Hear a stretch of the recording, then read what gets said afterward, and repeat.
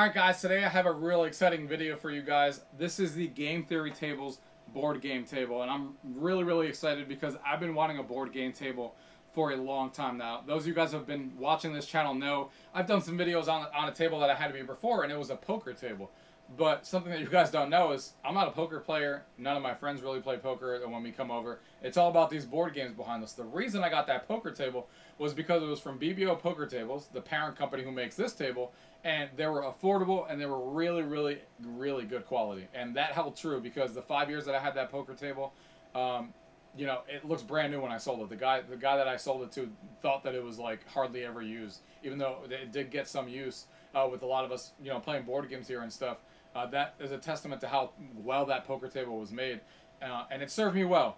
But I always wanted a board game table, and the reason I never actually had one is because they were always really expensive. They usually start at like $3,000, $4,000, or $5,000 when you go to these conventions and you see them.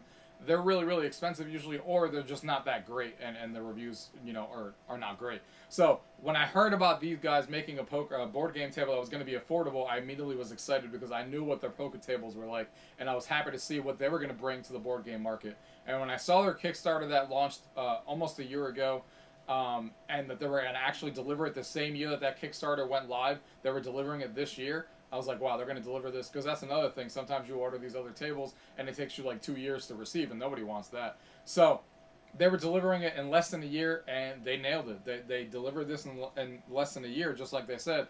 But I was immediately excited because there's a lot of things that a board game table offers you that a poker table that I had before does not, that a regular table does not. And you might already be thinking, what does that mean? Well, that's what we're going to talk about in this video. I want to give you an overview of what makes this a board game table versus my old poker table, what I think about the quality of this thing, and if you guys want to order one for yourselves, I'll have the link down to the description of Game Theory Tables where you guys can order one of these and you know, get one of these for yourself. But let's go ahead and talk about this table. Let's talk about what makes this a board game table, what makes a difference from a regular table, and what I think overall. Let's go ahead and get into the video. Gaming tech, eating brekkie is the gaming tech. Going for a recce is the gaming tech. Gaming techie is the gaming tech. Gaming techie. Alright guys, so here it is, my board game table from Game Theory Tables. I'm really excited to finally have this as part of my collection here. For my board games, to be able to play on an actual board game table. Now, the reason I was excited about this a lot, for all you guys who follow the channel, you know what I had before was actually by BBO Poker Tables as well, which their Game Theory Tables is basically a parent company to them. And you know, I had a poker table because basically that was the affordable thing. Like, it was the happy medium. Even though I didn't play poker, it still worked pretty well for board games. And I got it customized, as you guys saw with my name before, blah blah. Once this came out from them, this was the affordable version. You know, most of these tables usually cost $3, $4, $5 grand when you saw them at different events when there were board game tables out there, and this became the affordable version. So I finally jumped on that train, and this table is fantastic, and I'm super happy to now have this. Now, let's talk about some of the differences of what makes this actually a board game table. For all those of you guys who are looking at this being like, what makes this different from your old poker table? Why would I get this, and what would be the difference? So, first of all, as you can see here, they did customize it to what I actually wanted here. Let me go ahead and just move these books. I kind of just had these for show. I just have these board game books, Volume 1 and Volume 2. These are really good reading books for board games that I usually have out just to for people to look at. But you can see here, they did a really good job with the actual design of the table. So I gave them this design, they printed it on this. And this is not printed on the actual table like my other table was. This is actually their gaming felt that's on here. And this just lifts up and it's just on a board. So if I ever were, for whatever reason, probably never will, but if I for whatever reason wanted to sell this thing, this isn't actually on the board, and I could just take that top out and they would just be left with the wood underneath and can do whatever they want with it, which is cool. So first thing is, of course, it's customized with my YouTube channel name, so you'll be seeing a lot of videos now with me behind the table and stuff, which is cool when I show stuff off. That will be, you know, fun, and I like that it's my YouTube channel name. It makes much more sense in this room. When I got the other table, my YouTube channel was nowhere near popular or big, and it wasn't full force like it is now, so I didn't get my YouTube channel name, I just got my last name instead. So this is a different change, and I think it came out really good. The second thing that makes this a board game table that we got to talk about from a poker table that I had before is how big it is from here, from going from this area to that area. So basically your playing space. So you got to remember the poker table, even though it had this area as well where you actually rested your hands, there's a couple of things. So now this middle area is about 8 inches bigger than what the poker table was. So from this area here to that other edge, it's almost 8 inches bigger than what the old poker table was. So that's a lot more surface space to be able to play those bigger games, because, you know, board games can require a lot of table space, and this obviously now lets me play more board games a lot easier because there's a lot more table space. Not to mention that the third thing we're going to get into, not just the space in the middle, but these things here along the whole entire table now means that people can actually put their player pieces on here. If every person has some player pieces for a game that we're playing, they don't have to waste the space on the table because it can sit right here and it doesn't fall out, because of course it has that gap there. So it will stay nice in there, and everyone can put their cards there, or whatever they have for player pieces around the table, and everyone has their own 2 slots and stuff, so which is really cool. The next thing that makes this a board game table as well is, of course, I don't know what the right word is right now, but like the fact that this is like indented in, as you can see, there's like 4 inches or 5 inches from when the actual table starts to when you can actually put your arm on it. So what that means is when you throw dice on the table and stuff like that, you know, you can kind of throw it and it won't fall off the table in any sort of way. Another thing that people use this for, but I didn't need it for my game room, is they did sell a dining top for this. I didn't want the whole entire dining top because I knew I wanted this to be shown in the game room the whole time. This obviously is not in my dining room, but the idea is that you can have a game set up underneath from something you played the day before, and you can put the dining top on top, and then you can still have dinner on it, and the game is still underneath, and you won't have any issues. But for me, one thing I hope that they do in the future that I really wanted was I wanted to have just one dining, I wanted them to sell them individually. I had to buy the whole entire dining top, which I didn't want.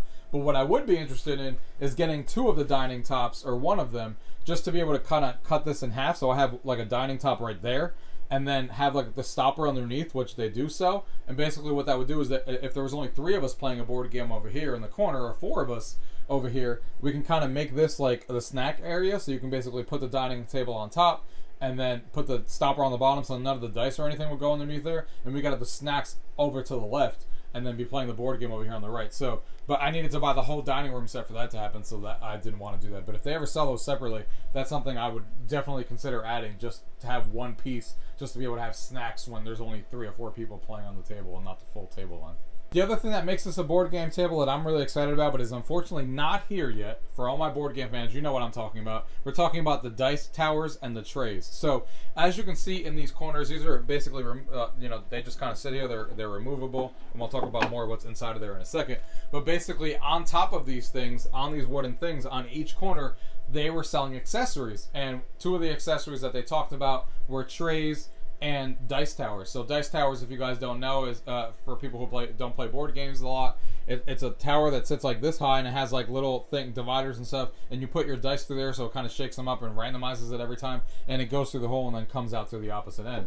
So I bought 2 of them. So basically I'll have a dice tower over here, a dice tower over there on that side, and then on these corners I bought trays. So what the trays are going to do is basically the trays are going to go in each corner, and they'll help you organize the components. So if there's like money or something, I can put half the money over here and half the money over there in the other corner. That way everybody can easily reach it, no matter what side of the table you're on. If you need a resource or you need a game or anything like that, and you can't reach the center of the table, they're right there in the corner, and everybody can easily grab it. So it's a 3-deck tray system or something like that. So there's 3 cherries on top of each other, and then the dice towers on each corner. So I'm excited for those to come, because that kind of gives it the finishing look on why this is a board game table versus just a poker table. Those trays and those dice towers in the corners definitely is another reason why it separates itself from being just a regular table as well.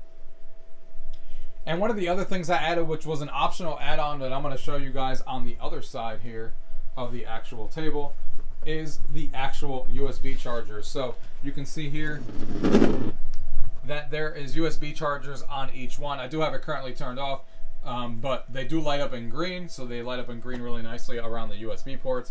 And there is a bunch of these. I have 2 over here, 2 over there, 2 on this side, and 2 on this side. So I have a total of 8 of these, and they have USB-C and a USB port right there, so everybody can charge their phones when they're at their table. Some of the board games nowadays require phones and iPads and stuff, so it's nice that everyone could just kind of plug their phone in right underneath them, and then be basically on their way.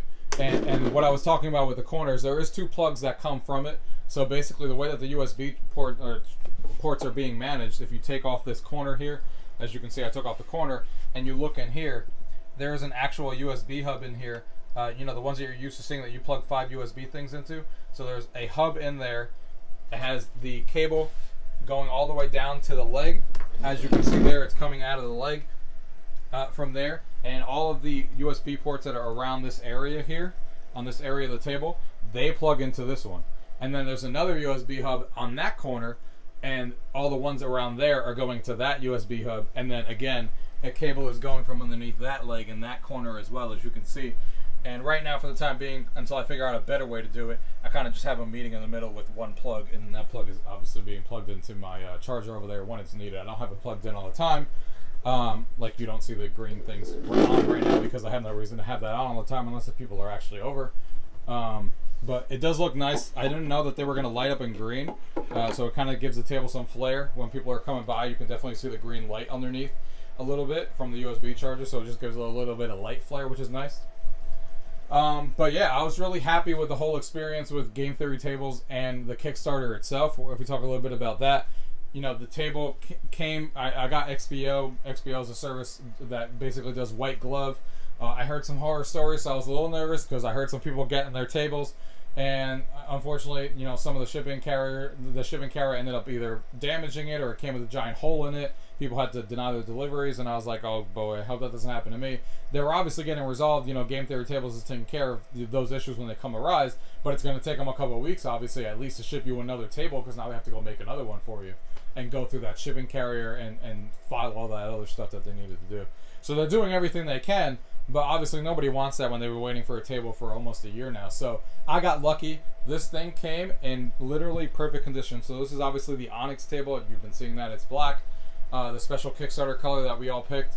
And I think it looks fantastic. It's black, but it also has like the wood grains in it. Instead of just being the glossy black, which they do have that option as well. I like this one because it still has the wood effect, but then also still in black. And like I said, it came in perfect condition. Like there was nothing physically wrong with the actual table itself. Physically, no damage on it underneath the bottom, the sides, or anything. Literally, it came like it basically came like they gave it to me and they handed it to me right from being made, and I put it right down here, which is fantastic. The guys who came from XBO were really good. They were really nice over there at XBO. I've never used them before in my town. You know, they accommodated me for getting it delivered a day earlier, even though they were swamped. So I really appreciate that. The guys were unfamiliar with how to put the table together. I thought Game Theory tables were supposed to like give them like a background on how it gets installed, but that didn't happen. But either way, I mean, the table's not that hard to put together. It's a couple of bolts on each legs. It's more that you need the manpower to hold it, to put the legs, at least 2 people. But other than that, you know, we figured it out pretty easily when they got here. But I got them specifically because I'm in the basement. I have to take them down and find the stairs. I didn't want to risk me and my wife carrying this table down the stairs and breaking it or anything, because the table is really heavy. So it was nice to just have them bring it down and set it up, and it was all set to go. So the only issue that I had, we'll leave this here towards the end, the only issue I've had with this board game table, which I've already emailed Game Theory Tables about, and I'm sure that they're going to take care of it pretty easily because it's the least issue. So I talked about having USB ports everywhere, and I told you that there was 2 on this side, as you can see.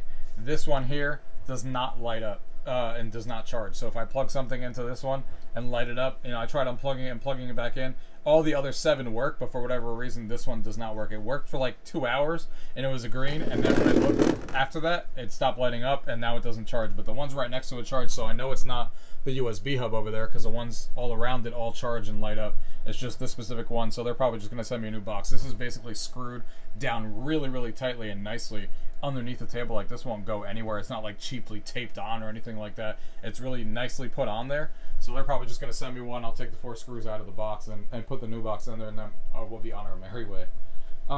So the last thing I want to talk to you guys that they also sold, that I also have as well, is mats. So as you can see, this is the custom table. This is the gaming felt. This is the nice feeling material that I showed you guys already, and this is the one that you usually probably want to play on. But they also sell from Panda. They also make these mats, and they're cool because you can basically customize them depending on what you're doing with your game. So if I put mine on and show you guys what it looks like right now. So this is the mouse pad that I chose. I had a variety of options here, and I may actually buy more in the future here. But you can see here that it feels like a mouse pad. That's kind of the material that I describe it like. It has a really nice feel to it, and obviously it's printed to the size of the table. It fits pretty well. And you know, obviously it's not going to be as tight as the one underneath. The one underneath is the one that's edge to edge. This is obviously more like a mouse pad, so it's made, you know, as close as possible, as you can see there.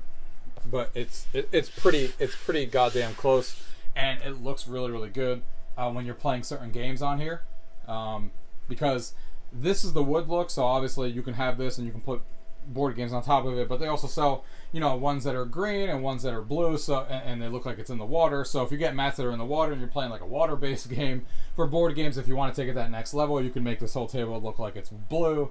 And if you're playing other games, you know, you might want to make it green, and then there's other ones that are in space. So just add some elements to the game that you're playing. So it's really cool. I hope that they actually make a few with more of those mouse pads, or sorry, these table covers like this, because, you know, it'd be cool to have some of these for different games. You know, maybe they make one, they partner with a specific board game company. If these tables sell well, as they already did on their Kickstarter, they'll make other ones with actual artwork from board games, and then we can lay it on here. So possibilities are endless when it comes with this. But I ordered just this one, and I'm probably going to order a couple more, like the green and the blue one, just to have like the water-based one and like the grassy forest-based one, just because you know, there are some games that kind of fit that feel that I own, and it'd be fun to have that out here when I'm playing, you know, those type of board games, and kind of have the mat out, and they work really well.